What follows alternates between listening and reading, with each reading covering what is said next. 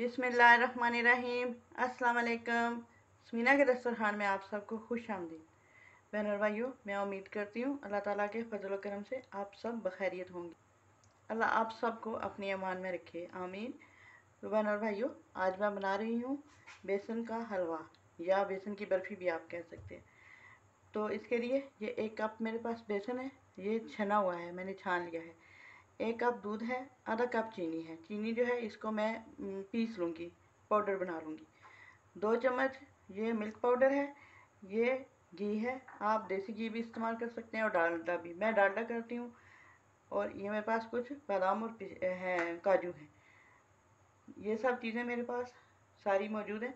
तो बहन भाइयों, आप सबसे पहले मेरे चैनल को सब्सक्राइब कर लें और बेल आइकन ज़रूर प्रेस कर लिया करें। तो आइए स्टार्ट करते हैं।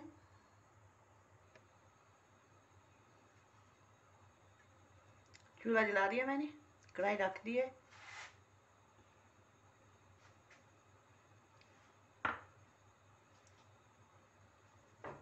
आंच जो है वो मीडियम टू लो रखूँगी मैं। अभी थोड़ी तेज़ है, जब ये घी पिघल जाएगा तो फिर मैं लो कर दूँगी आंच जो है। बेसन ऐड कर देती हूँ मैं।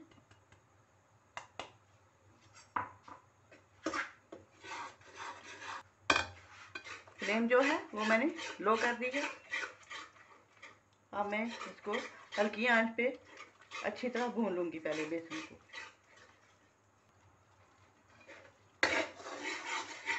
बेसन जो है हल्की आंच पे भून रहा है।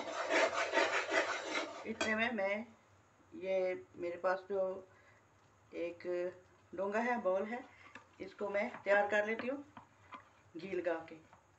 इसको अच्छी तरह चारों तरफ मैं घी लगा लूँगी।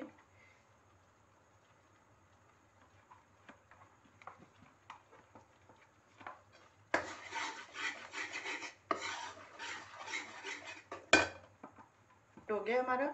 इसके अंदर मैं जो बेसन की बर्फ़ी है उसको मैं सेट करूँगी।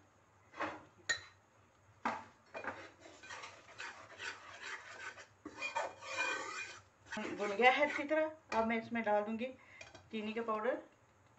सारा नहीं डालूँगी, हल्की आंच पे थोड़ी देर मैं पहले इसको डाल देती हूँ।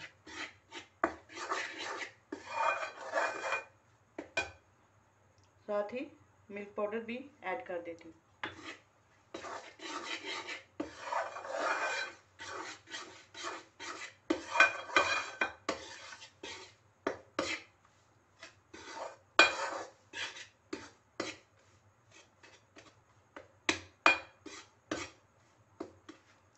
थोड़ी देर और भून लूँगी मैं। मज़ीद 2 मिनट मुझे हो गए हैं बेसन को भूनते हुए। ये कितना खूबसूरत इसका कलर हो गया है, गोल्डन गोल्डन सा। अब मैं इसमें ऐड कर देती हूँ जो दूध है।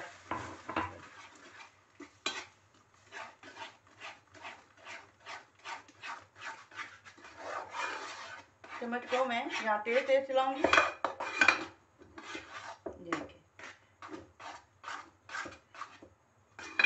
देखिए एकदम तैयार हो गई है। ये देखिए,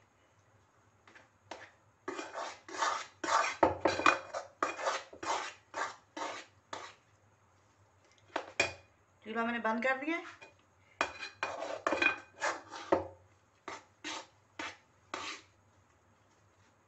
अब मैं इसको वो डब्बे में सेट कर लेती हूँ। मैं अब इस जो मेरे पास ये बाउल है इसमें मैं डाल के सारी तो स्पैचुला की मदद से सेट कर लेती हूँ।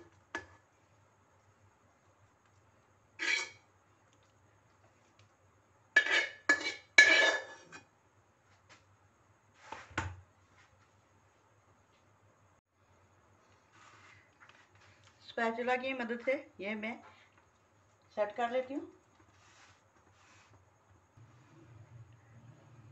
ये देखें, कुछ बादाम और कुछ काजू मैंने इसके ऊपर लगा के इस तरह सेट कर दिए हैं। अब मैं इसको पंखे के नीचे रखती हूँ जाके। देखिए बर्फ़ी हमारी बहुत अच्छी तरह सेट हो गई है। मैंने कुछ देर इसको बाहर रखा था, फिर फ्रिज में रख दिया था। बिस्मिल्लाहिर्रहमानिर्रहीम।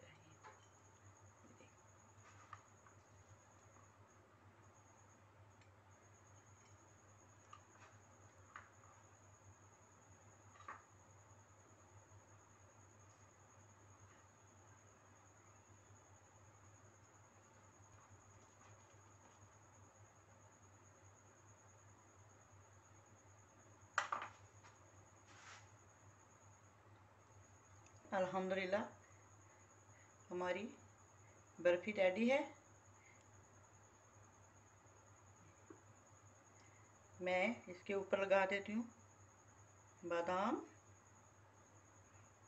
और काजू। ये देखिए माशाल्लाह, और बहुत मज़ेदार बनी है, बहुत मज़ेदार बनी है। एक पीस तो उसी वक्त मैंने निकाल के खा लिया जब मैं फ्रीज से निकाल के लाई हूँ। अल्हम्दुलिल्लाह, ये देखिए आप ज़रूर बनाइए, खाइए, मुझे भी दुआओं में याद रखिए। इतनी ज़बरदस्त और बहुत इजी, और सिर्फ घर में जो चीज़ें हैं उन्हीं से बन जाती है, और इजी बहुत है, बहुत फटाफट बन जाती है। बस आँच जो है वो आप लो रखें। और मैं आपको एक बात बताऊं, ये जो चीनी मैंने इस्तेमाल की है इसमें, उसमें से ये देखिए तकरीबन 1/4 कप जो है इतना ये बच गया, तो बिल्कुल जो परफेक्ट है मीठा हमारा।